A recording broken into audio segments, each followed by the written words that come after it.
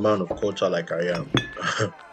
I enjoy grown adults dressing up in superhero suits and battling other adults in spandex or whatever the hell they put the monsters in. Deal with it.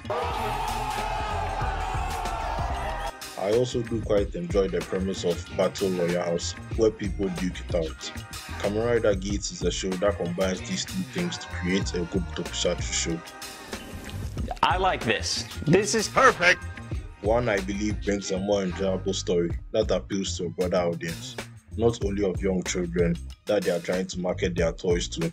It clearly takes inspiration from other shows like Ryuki with the whole Battle Royale premise, but it also has an excellent story so far. Well, better than most kid shows tell. I mean, they already had me at the adults in spandex part. I'm kidding. I was just kidding! Come on!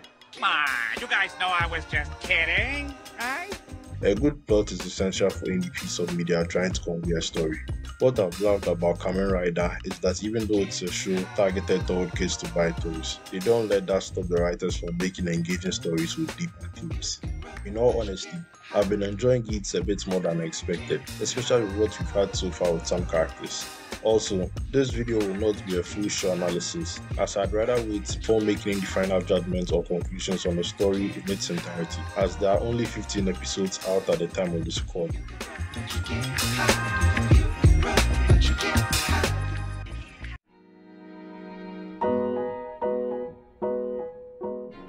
In the beginning, we see a young man being approached by a woman holding a box. She congratulates him and reveals what seems to be a driver inside the box, telling him they have selected him to be a Kamen Rider, to which he replies he's already aware he has been chosen. We then cut to job hunting student Keiwa Sakurai, who has failed yet another job interview.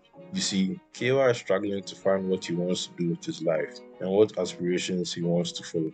Being a young man myself, I feel I can relate to a lot of Keiwa's experiences and struggles, and a lot of other young men Keiwa's age can relate. And this establishes him as the character whose lens we see most of the story through.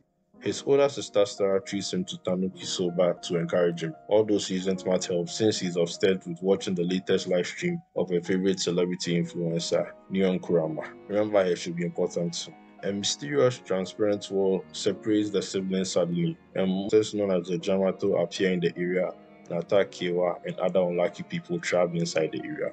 While running to safety, Keiwa runs into Neon Kurama and was saved by someone who is later instantly killed by the Jamato. I like this scene a lot because it shows how no rider is truly safe in this world. This is also where the subversion happens. Usually, this is the part of the story where the main character gains his power and transforms into a Kamen Rider. But Keiwa is not our main character. The pair instead encounter the one who is actually the main rider of the series, Ukiyo Ace, who assures them he will save the world, but not before hitting on Neon for no reason at all. What you doing out here with all this double cheeked up on a Thursday afternoon? The two watch as he transforms into Kamen Rider Geats and defeats the Jamato horde to return the world back to normal and is crowned a Desashin. Now you might ask what the hell a Desashin is, but don't worry, we'll get to that soon enough. Relax. This was a very interesting spectacle because the main riders in most of the shows usually gain their powers at the start of the series, but Ace begins the show with him already a rider. Keiwa wakes up in his room believing what happened was a nightmare. He returns to the soba restaurant with the owner alive and well, but Keiwa initially shrugs it off as just his nightmare. That is, until a mysterious woman named Tsumuri appears with the Desire driver and ID call to invite Keiwa to join the Desire Grand Prix. I'll call it the DGP for short. Keiwa agrees to join the DGP to fulfill his desire for world peace. Before approaching Keiwa, however, Tsumuri previously had given Neon and multiple other random people their own Desire driver and ID calls. Upon touching the call, Keiwa's memories of the old world are restored. Now, the Desire Grand Prix is off to a start again.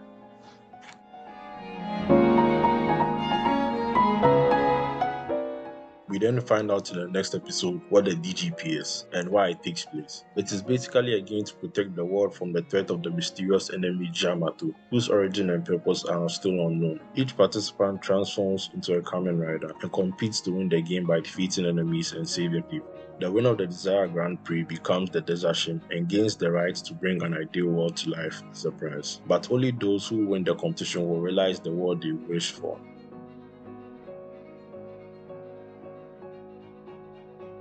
Ace has been the undefeated champion of the DGP and has used his wishes for trivial things such as becoming the Star of the Stars of the Stars.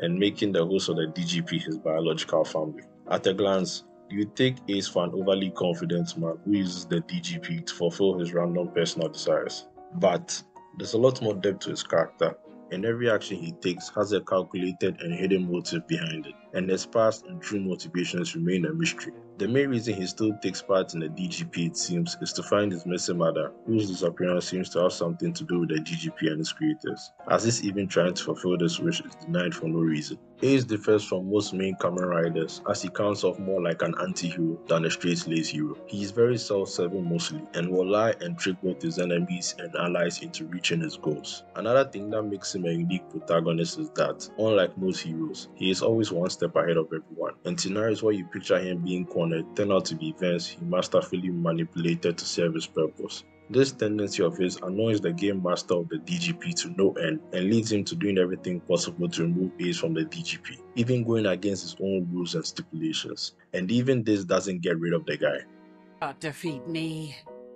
He is, however, not entirely selfish and has moments that show his aptitude for doing good and helping others. He even gives advice to his fellow participants when they need it, and always does his best to save everyone, if he can. I mean, who has time to care about a single individual when the world is at stake?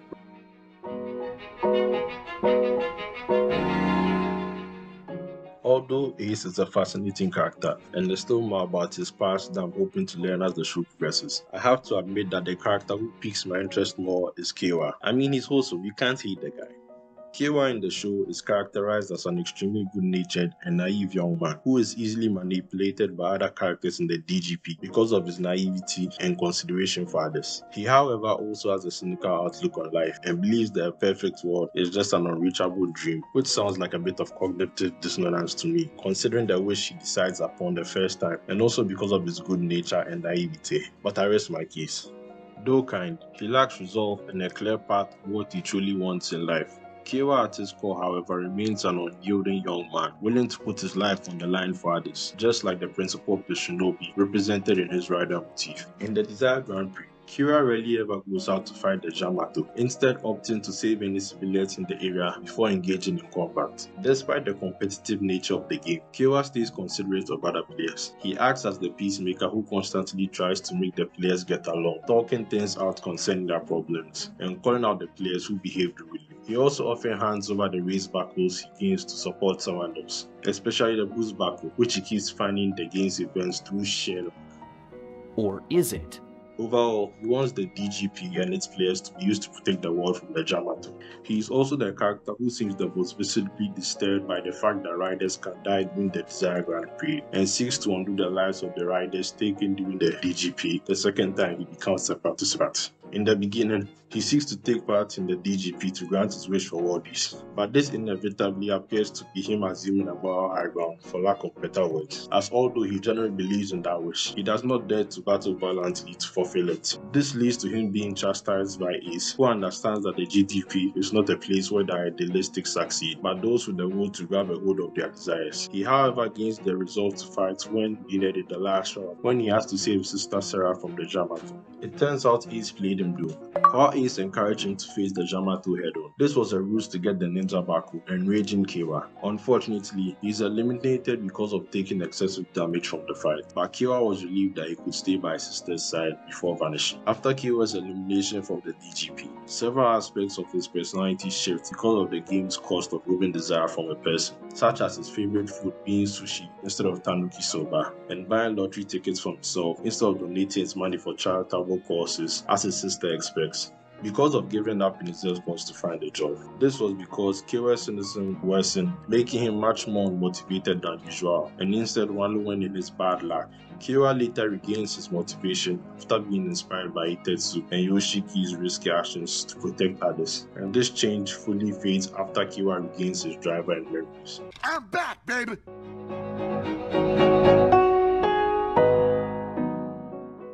What do I say about Neo? Yes, she's a live streamer with a show called Neon TV and a girl with mommy issues. She is someone who doesn't entirely understand how the world works because they have sheltered her most of her life, and that leads to her being easily tricked. Her mommy issues stem from her mother's overprotective nature ever since she was kidnapped years ago. Because of this, she often tries to escape her home to live her own life, and she mostly does this because she believes her mother only wants to control her life and doesn't truly love her. She apparently believes in fairy tale romance, hoping one day for a Prince Charming to come and sweep her off her feet.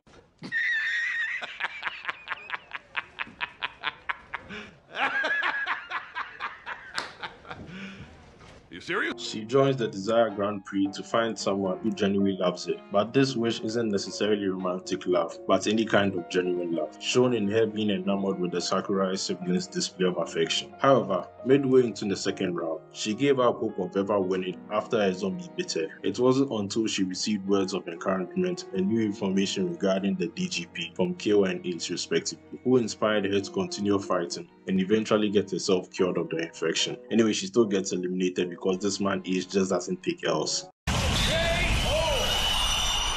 After her elimination from the DGP, just like Keiwa, her personality changes, now accepting her mother's choices instead of defying them. However, she also quickly reversed to her original personality after being met up with Tsumuri and her father, Kurama, who seems to have some sort of unknown connection to the DGP. After she rejoins the DGP, she accepts the challenge of getting her desire fulfilled, while also being open to teamwork for survival, shown by her aiding other players, and later agreeing with Keiwa about helping each other, pointing out to Michinaga that being eliminated is better than getting killed by the Jamatos, as there is another chance.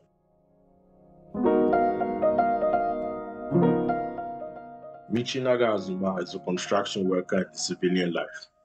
He was caught in the jam area one night and lost his friend and fellow worker, which led him to see other riders as nothing but obstacles in his way of fulfilling his late friend's dying wish, eventually taking part as a contestant in the DGP after the death of his friend.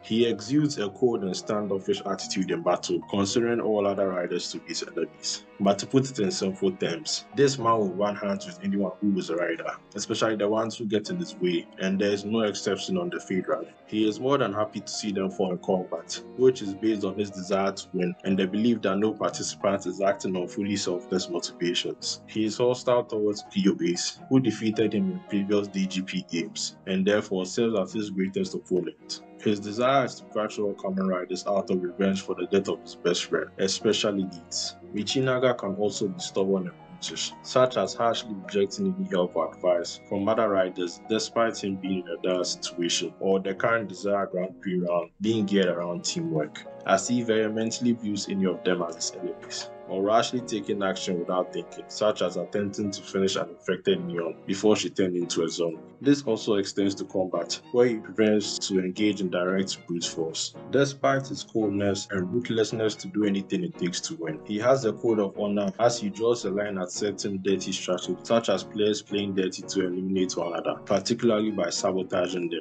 Rarely, he still cares about certain people, such as his friend Tori Imai, who was killed in the game and mocked by other riders as he died. But I believe this lack of care for other riders is just an extension of his distrust for them.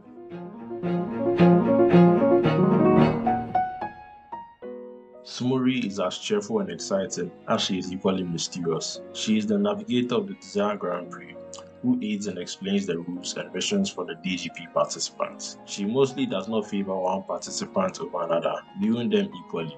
While she is normally indifferent towards the Dissashian's wishes, she was far from pleased when Ace's latest wish was for her to be his older sister.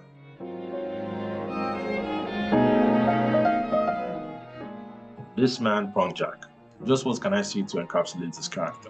The guy is simply fun to watch. He's that guy you know is bad, but just can't help but look forward to what he'll do next. It's not entirely his fault, however. The guy is just doing his job as a DGP staff member, though he still uses some underhanded tactics to accomplish it. When Rin was originally introduced, he was disallowed from speaking or revealing his identity, and kept a composed persona with two-timer Morio Koginaya in their temporary partnership, though he would still show some disdain towards him, such as punching him after Morio lightly punched him, and even bumping into him during his time switching teams. After the final round, Win reveals his true identity as a punk rocker who is flirtatious and narcissistic, which is very much the opposite of his previously shown traits. However, Part of this appears to be an act he puts up in front of others to distract from his true purpose of observing Ace and eliminating the undefeated champion. When he's only by himself, he downplays the punk rocker personality and becomes a bit more mysterious. They reveal more of his story in the current arc, and his reasons for joining the DGP are insightful, if not interesting. I'll leave that to you to find out for yourself, as not to spoil any more of the story.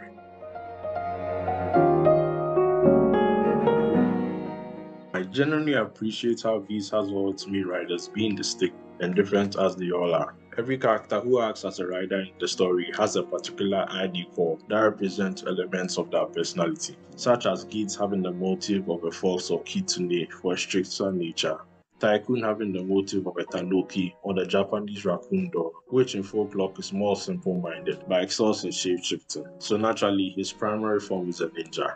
Bufa is that of a zombie/buffalo because of his hard-headedness, and Nago has that of a black house cat who yearns for the outside life. The characters were all well thought out and intertwines into each of these characters and their stories.